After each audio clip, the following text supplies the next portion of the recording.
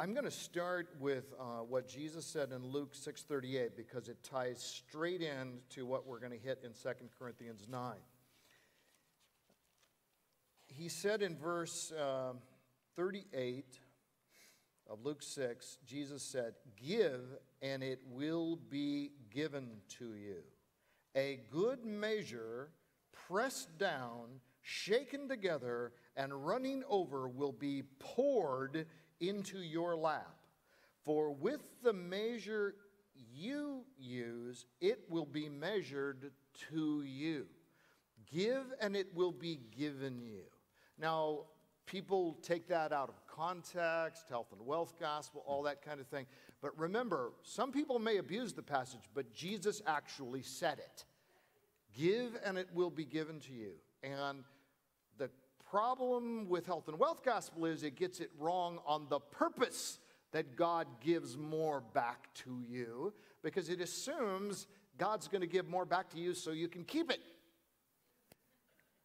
And we see that same thing in 2 Corinthians 9. If you pick up in, let's see, what verse? Maybe about verse 6.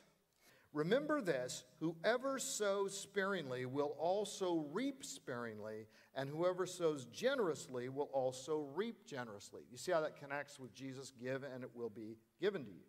So, if you're the plant, giving is planting. And so sowing is planting. Sowing sparingly. If you don't plant much, you're not going to harvest much. I mean, all farmers know that, right? But if you plant a lot, you'll harvest a lot. So when you give, it will come back in many ways. So that phrase, largely a secular one, what goes around comes around, has a certain biblical base to it. Again, the question is, why did God build that into his universe? Why is it that way? "Each man should give what he has decided in his heart to give, not reluctantly or under compulsion." Now, I think this is very relieving here, because we often think in terms of the compulsion, what we're commanded. Now, God does indeed command us to give. We'll not minimize that at all. But the Old Testament, and we'll see this, is full of free will offerings, just as the New Testament is. It wasn't always mandatory. Yes, there was the mandatory giving, the tithing aspect of things. But he's saying this special offering for the saints in Jerusalem that he's talking about, do what you decide to do. Don't do it reluctantly or under compulsion, for God loves a cheerful giver, a happy giver. He wants us to give happily. And here's the thing. We will not give happily unless we get it. Unless we realize that we're passing on to others the grace of God. The pass it forward thing. Again, even in secular society, there's certain concepts that are biblical in nature that people get. You see this with Bill Gates and Warren Buffett. How many of you have ever seen those PBS shows where Gates and Buffett, two of the wealthiest people in the world, are going on, and they just get, some of you seen them, they just get giddy about giving.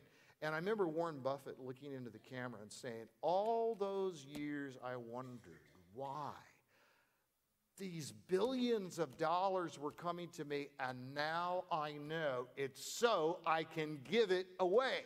And his eyes are lighting up, and I go, these are not followers of Jesus, but by God's common grace, they're getting something. They're understanding something.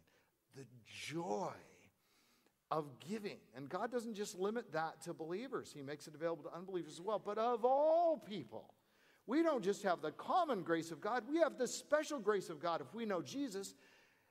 And 2 Corinthians 8:9, that we know the grace of our Lord Jesus Christ. Though he was rich, yet for our sakes he became poor, that we through his poverty might become rich. That should be so real and life-changing to us. So this should make us willing and even eager givers, like those Macedonians who pleaded for the privilege of being able to give.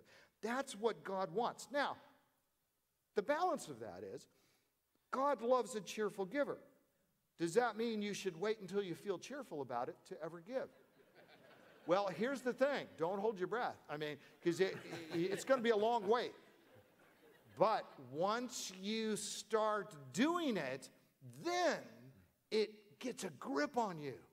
And once you see the joy in it, and I just want to encourage people maybe who have been giving for years. I talked to somebody last night who said this. You know, I've been giving for years, but I really don't feel a joy in it. I would just encourage you, meditate on Scripture and connect this with what God is saying. Our hearts should be full of thanksgiving and joy and gratitude, and giving should be an expression of hearts that are so touched by the Holy Spirit of God.